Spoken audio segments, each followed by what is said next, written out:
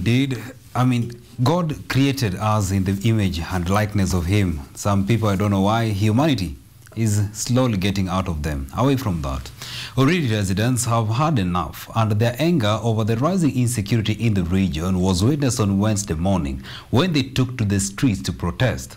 The demonstrations were fueled by the murder of a watchman last night. On the fateful night, another watchman was left nursing life-threatening injuries as unknown thugs made away with a property worth 450,000 Kenyan shillings.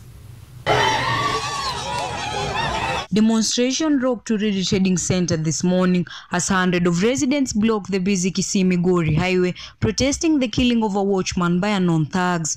The watchman, Mr. Joram Gavaga, was attacked and slaughtered at Comrade Bar last night, while his colleague Owino Ondego was seriously injured and rushed to Migori County Referral Hospital for treatment. The bar manager, Mr. Nathaniel Odipo, told the press at the scene of the attack that the thugs also stole 5 television sets, cash money, all worth 450,000.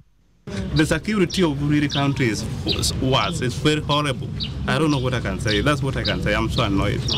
I said, even my work, even I really empathize even with my boss, because this it's a lot of money. Police had rough time controlling the crowd, who accused them of harassing peaceful members of the public instead of fighting crime in the area. However, Uriri Deputy County Commissioner Monica Kangede asked the demonstrator to calm down, saying all was being done to apprehend the thugs. Nataka kusema hivi, hii ambayo ni kesi ambayo imefanyika na tunataka kusema ni pole sana. Hii ni isolated case ambayo wale wamefanya hiyo kazi tutahakikisha ya kwamba wameshikwa wote. Uriri Business Community Group Secretary Elisha Okola claimed that insecurity has been rising in the area because the police who are supposed to protect the people were only busy fighting Chang'aa businesses and members of the public walking without face masks. Kila saa ni kupigwa, kukatwa mapanga, na tunajaribu kama watu wa kama raia kukutana na wale wanaongoza idara ya security.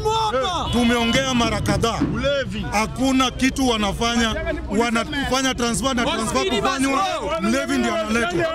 Kufanywa transfer ni mtu mbaya ndiye analetwa. The incident caused a heavy traffic jam as the visibly angry protester called on the government to transfer all the police officers at the local police station in what they termed as inept to deal with the rising crime in the area.